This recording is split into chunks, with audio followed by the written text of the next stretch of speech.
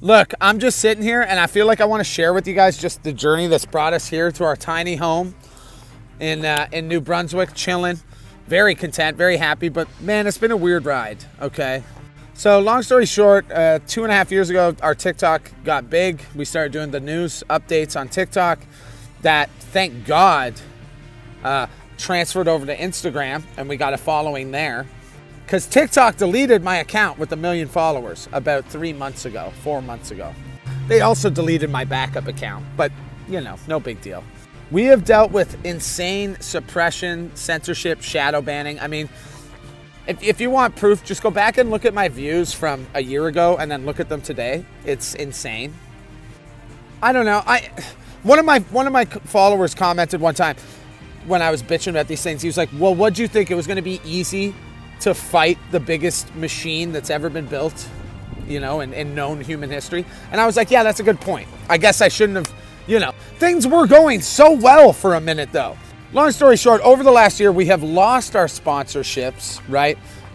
They didn't like some of my opinions, obviously. Some of them did come back, and I'm grateful to them. And obviously, we try and toe the line. I mean, the funny thing is, my opinions are my own. What we preach here on this channel, I think anyone that follows, is unity, coming together, overcoming the egregious corruption of power that all of us are dealing with right now. You know, so having said that, let's fast forward. So I'm supposed to go down to hang out with a good friend, Carrie Blakinger, shout out, LA Times reporter. She's a legend, okay? She's a good person. So she invited me down to do this like journalistic thing down in New York City. This was in, God, I guess it was in July. Anyways, a couple months ago. So I go down, and as I'm going over the border, I was driving down. I get stopped at the border. My car was searched. I was searched. I had to explain to them who I was, what I was doing. I gave them my biometrics. And then they gave me a 2-week limit to stay in America. So I'm Canadian. I'm supposed to be able to technically come down there and stay for 3 months anytime I want. That is the agreement our countries have. I have asked multiple people if they've ever heard of something like that, the 2-week limit. No one's ever heard of that shit. So then this was right when they had canceled my TikTok account, man. I mean, we've tried so many things. I have traveled from Ontario to PEI to Georgia to New York City to Toronto to London to Ottawa, everywhere in between. We've made podcasts with Tim Kennedy, Bryce Mitchell, Robert O'Neill, Chris fucking Webby, Imajah Dillon, okay, Spike Cohen, Libertarian vice presidential candidate, okay?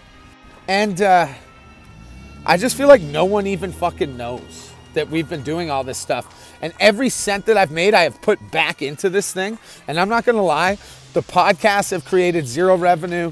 The YouTube has created zero revenue. And basically, I blew all the money trying to expand the channel, but because of the censorship, we just never, it just never went anywhere. I don't know what to say. I mean, thank God that Instagram is still pumping my shit. And I gotta say this, Mark Zuckerberg, to me, you're an all right guy, man. At least you're letting the fucking videos play. Like, it'd be amazing to know what it's like to just have the treatment of a normal creator. Like, if they actually just let the videos organically do what they do, it'd be insane. But listen, I'm not trying to be here to bitch and whine and, you know, start a big pity party. I'm just trying to like share with you guys the journey this has been, and it's been like pounding my head against the fucking wall, the brick wall. So having said that, I mean, we are on the precipice of a new chapter. We got the website coming with the VPN. I'm super excited about it. But yeah, man, it's been a weird, tough year. But shout out to all the people that have stuck through it with me. And shout out to, you know, guys like Robert O'Neill, Chris Webby, Bryce Mitchell, and even Sam Tripoli. We're going to do a podcast soon, Sam, I hope. Everyone that is there and understands the struggle, because I think a lot of people don't even understand, like, oh, that guy's got 1 million followers, he must be on easy streak. Like, nah, man, like, we're day to day over here, son. I mean, it's still, I'm not complaining. I'm very happy. I'm pumped about everything that's about to happen and everything that's happened. But it's just, they haven't given us an inch. without a battle. You know what I mean? Like I'm pretty sure there's a team of people sitting there at TikTok that are like, their job is to figure out ways to fuck over our channel. Because here's some other stuff that happens to us guys. First and foremost, like people have told me that they have unfollowed me like automatically unfollowed me. People have to refollow me all the time. They're unable to like my videos on TikTok and Instagram. That transcends. So they'll hit the like button. It won't let it do it. They're not allowed to share my videos. I've had supporters tell me that TikTok is restricting their deposits so that they cannot support me. Like, we're talking diabolical shit, bro. Like, they are doing everything they can to make me quit. They want me to quit.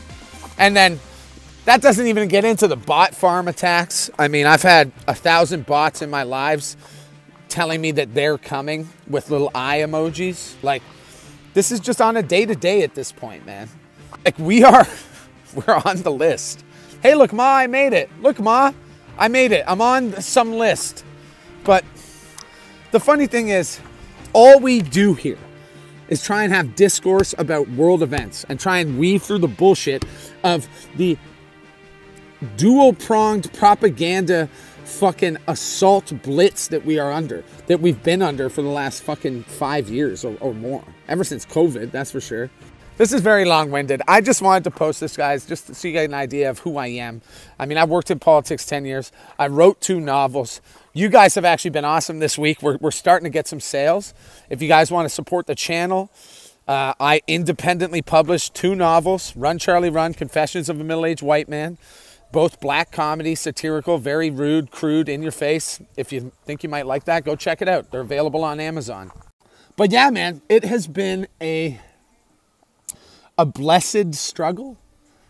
Is that like a good way to put it? Like, but just so you guys know, like, things are not good. Things are not fair. Freedom of speech is on its last legs. And I'm not just trying to say that to scare y'all or be hyperbolic. It's just, I think if you listen to this video and you listen to the things we've gone through, like an account deleted with 1 million followers. Like, do you know how much TikTok shot themselves in the foot by doing that?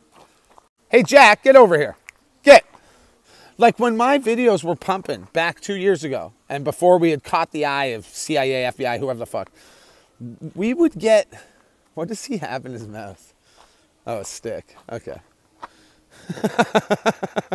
We would get 100,000 views on the video out the gate within the first hour every time. No problem, done. People, the interaction was insane. 10%.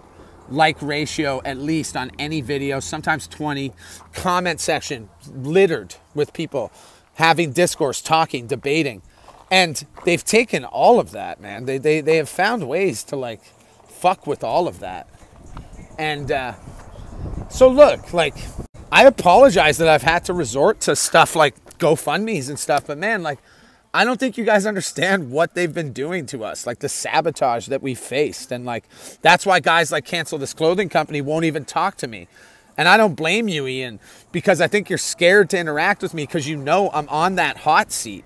You know they're watching me, and I don't blame you for not, you know, reaching back out and doing something that clearly all the people would love to see us do a collab. But regardless, I don't even blame you, bro, because I wouldn't want to touch me either. I wouldn't. Anyways, we're toxic, we're the black sheep, but we're still fucking here, and that's because of you guys. So look, man, thank you so much, everyone. I don't know why I made this post. It's been a long journey. I feel like I just had to share some of that, because I feel like a lot of you maybe don't realize who I am or what this channel is or what it stands for. And here it is. Here's the end. Here's the coup de grace, motherfucker, okay? This channel stands for the 1% versus the rest of us. This channel stands for fuck the distractions, fuck the division. If we can come together, we have all the power. They can't do anything without us. That's the trick they play on us. They think that we need them. We do not need them. Who's them? The government, for fuck's sakes, obviously. They need us. And we need to remind ourselves of that so that we can remind them that we are the ones that actually should be calling the shots. We are the ones that are the public, you know, the private citizens. They are the public. Anyways, I love y'all. I ain't stopping.